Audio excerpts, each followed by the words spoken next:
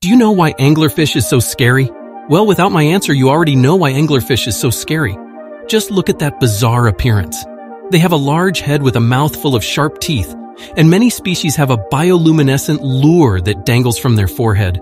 This lure glows in the dark, attracting prey towards their mouth, making them look like a creature from a horror movie. Anglerfish live in the deep, dark parts of the ocean. This makes them even scarier because we don't know much about the deep sea. In some species of anglerfish, the males are much smaller than the females and rely on a unique reproductive strategy. They fuse themselves to the female's body, becoming parasites to provide sperm for fertilization. But don't worry, anglerfish are not dangerous to humans.